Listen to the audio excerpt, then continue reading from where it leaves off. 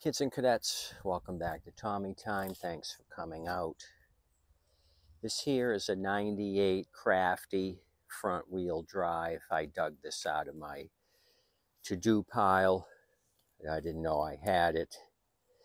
It's the direct relative of this 99 Crafty that was an electric start. I went through this thing and spent a lot of time on it. It was kind of in rough shape. So I decided to tackle the 98 today just because it looked complete. The wheels moved. I was able to salvage the safety brake cable, I think, although it may be a little sticky. I may have to order a cable for it, but everything else here was complete. I have not come across one with this metal shield, and very few with the recoil cover. I think this is how they sold them back in '98. There was no full plastic shroud because this has a Briggs & Stratton sticker here. I think everything here is complete as it left the showroom floor at Sears and Roebuck. Here's the Sears model number. The serial number. This is the Briggs engine number, and it has a build date 1998 on the engine.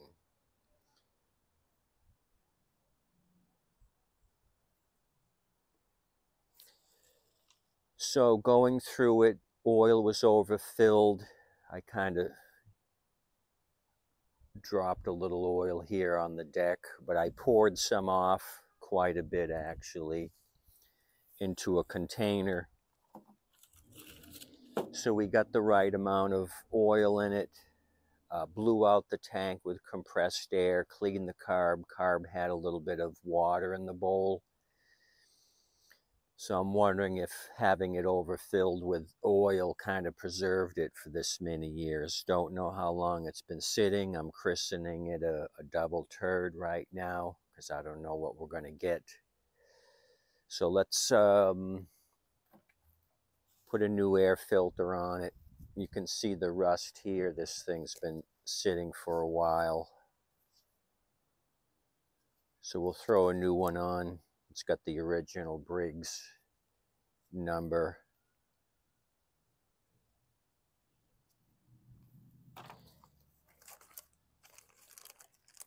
So we'll make it breathe easy. I kind of tipped this thing on the side, and I'll do it for you in a minute, but you can see what its last supper was here. This grass fell off.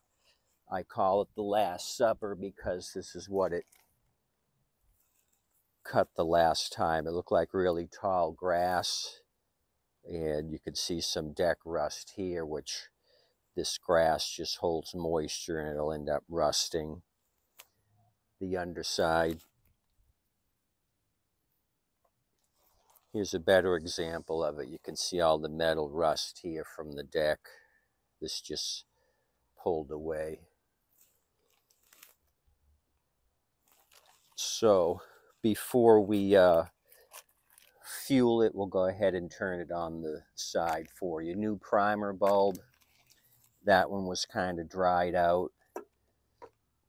New backing plate gasket here at the air cleaner.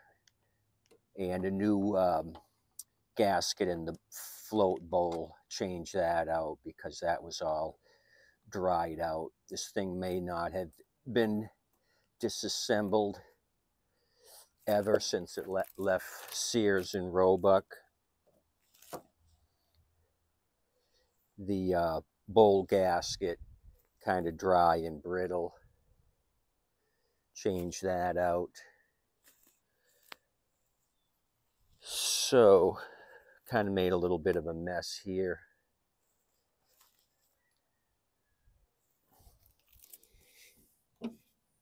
I want to put a rag down on this side.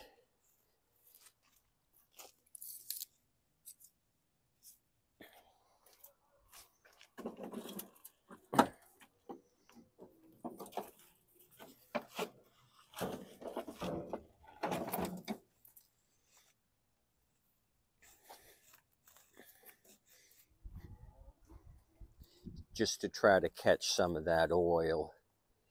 So we got a bend here and the blade severely worn out. You can see all the grass that was here, it just peeled itself off. So here's the last supper. It was something like this. Looks like really tall grass. This oil was from me making a mess. So if this thing starts, we'll put another blade on it.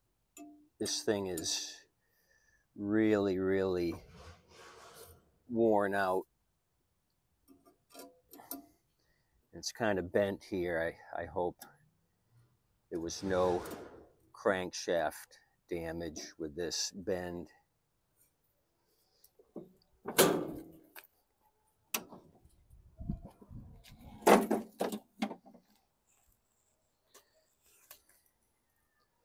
So let's give it some petrol.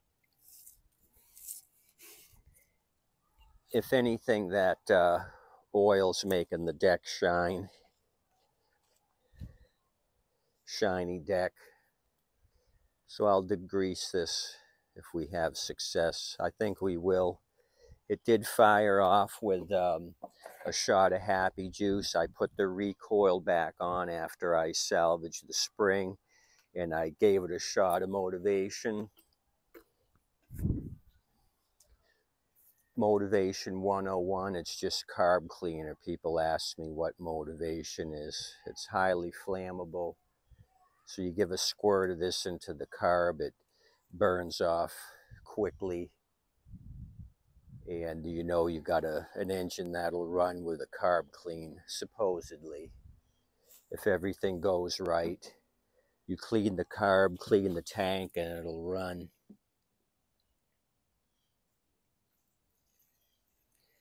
There's variants to that methodology. Sometimes you run down a rabbit hole with issues. So let me, I probably shouldn't have put this on yet. I want to see if this thing primes. Priming on these carbs is critical.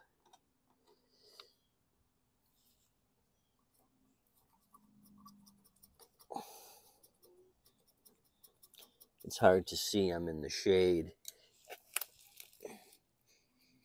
But it does look like it's getting moist.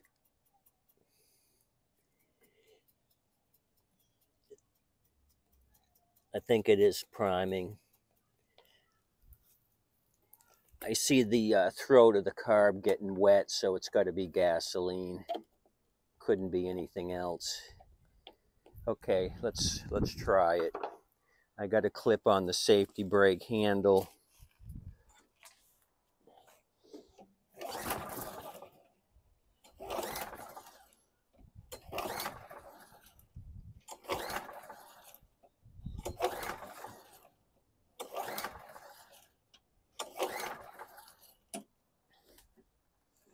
Okay, just a puff of smoke. And then nothing. I know we got enough fuel. I can see it at the bottom of the tank. Let's start over with this priming. I may have to double up that gasket. The gasket between the backing plate and the carb. If there's any warpage in this plastic, it'll let air in. I'm just going to give it a shot here to see if it'll kick off with that.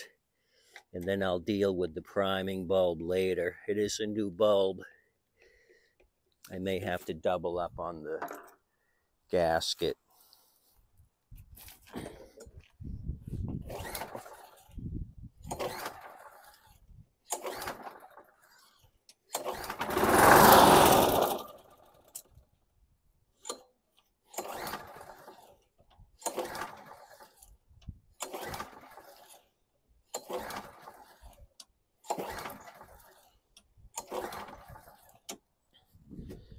Okay, it fired off. So let me try this again. The issue is it may need a new carb. It did have a lot of white, crusty crud in it, and I really spent some time with a pick getting rid of that crud under the bowl. Really made sure the passages were free and clear. So sometimes they are so bad after they've been sitting for years. There's nothing you can do but put it in an ultrasonic cleaner. So in the meantime, I just put an aftermarket one on and clean this one at a later date.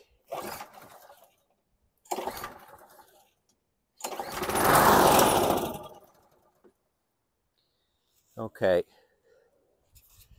so no success on this. That's where we are. We need to concentrate on carburation. I have a bunch of these carbs, so I'll be able to throw another one on. We'll give it another shot. Well, that was unfortunate. Had it all apart.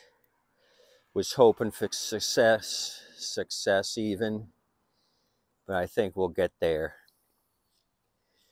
At least it fired off. Compression sounded good. I didn't hear any banging. What I may do, just for the fun of it, is get it to kick off and see if the front wheel drive works just for a second. So keep your eyes on the front wheel drive, and then I'll send you kids on your merry way, and I'll disassemble this carburetor.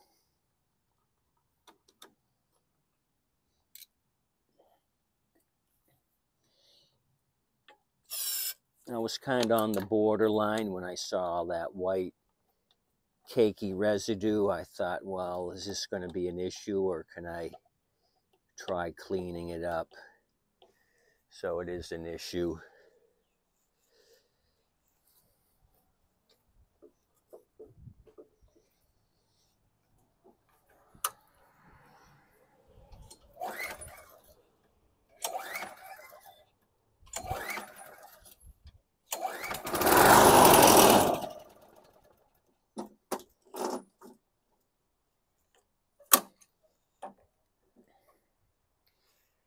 Okay, I had the front wheel drive engaged and it didn't do anything.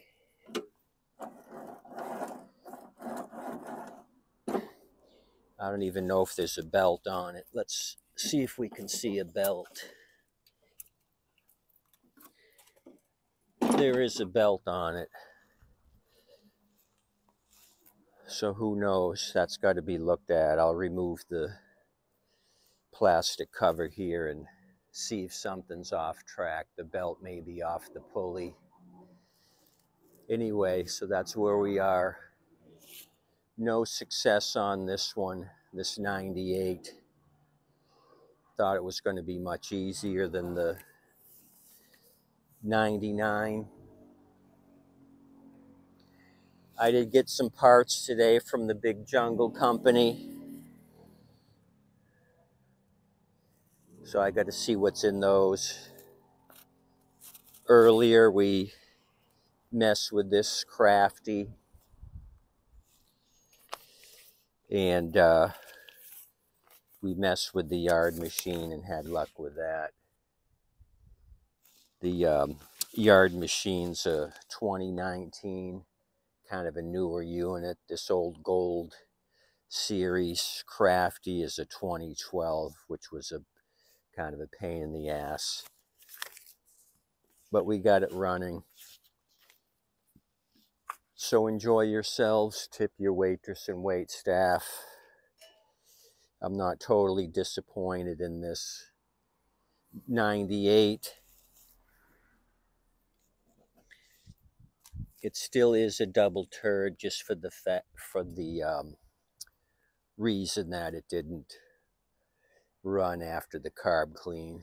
So I may subtract one or both of those when I put the aftermarket carburetor on this. So kind of impressed with this unit, it being complete with this metal guard and the recoil cover. This is the first time I've seen one of those. Like I mentioned, those usually get tossed or lost or fall off, as you can see on the 99. Missing that metal shield. Okay, tip you waitress and wait staff. They're doing a great job. I'm going to get busy with this. This will be my last project today, and then I'm going to watch the birds fly by on the front porch. You guys have a good day. I'll do one more on this, tell you how we do. Have a nice day.